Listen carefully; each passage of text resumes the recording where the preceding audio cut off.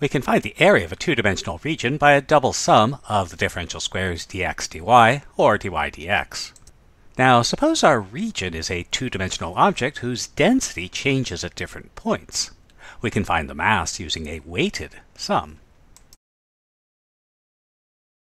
So, for example, suppose a square 1 meter on a side is made by joining together 4 smaller squares of equal size but different densities. If the densities of these smaller squares are 1, 2, 3, and 0 kilograms per square meter, what's the total mass of the square? So to do that, we'll take each of our 4 parts, find its area, find the density, multiply them to get the mass, and add everything up. Now, since these 4 squares are of equal area and the large square has an area of 1 square meter, then each square has an area of 1/4 square meter. The densities are given as 0, 1, 2, and 3, and importantly, we'll keep those units kilograms per square meter.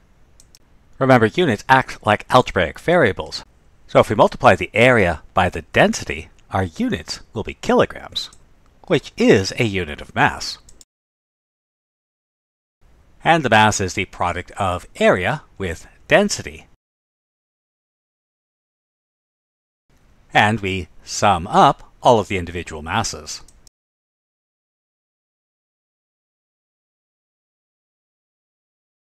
So that's for the discrete case. What about the continuous case? For that, we're going to need a definite integral. So let's take a 3 by 5 meter sheet of metal, and let's assume our density is 12xy kilograms per square meter, where x and y are the distances in meters from one corner. And let's find the mass of the sheet. So if we draw our differential of area, a very small square, that differential of area dA has density 12xy, and so its mass will be density times area, 12xy dA. Now, we do need to decide whether we're going to integrate first with respect to x or with respect to y, and since our region is rectangular, it doesn't actually matter whether we sum first along x or along y. So let's sum along x first. So we'll sum our mass between x equals 0 and x equals 3. And then we'll sum along y as y goes from 0 to 5.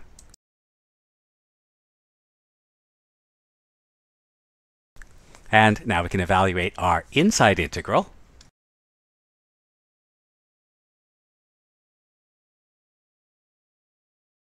And the remaining integral.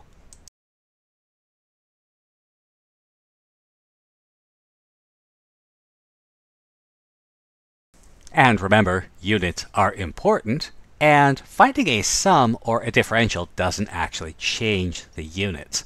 So our double integral, 12xy, is given as having units of kilograms per square meter. dx, well, x and y is a distance in meters, so dx is also a distance in meters.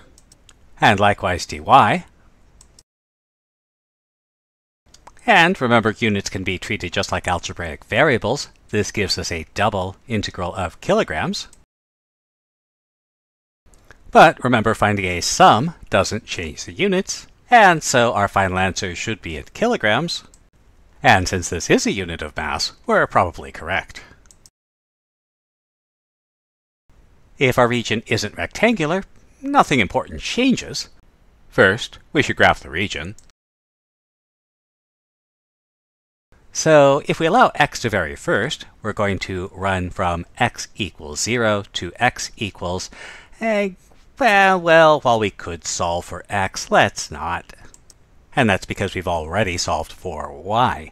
So if we allow y to vary first, we'll run from y equals 0 to y equals 8 minus 4x. Then we can allow x to vary from x equals 0 up to x equals 2.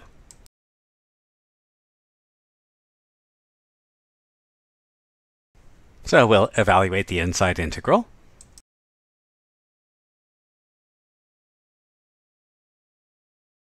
We'll evaluate the integral,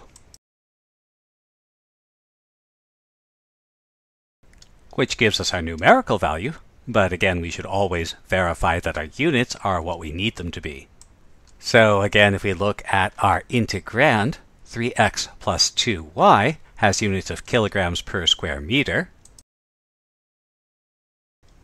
dy and dx are both measured in meters, and so our units of the integral will be kilograms. And since we're looking for mass, and a kilogram is a unit of mass, our answer is probably correct.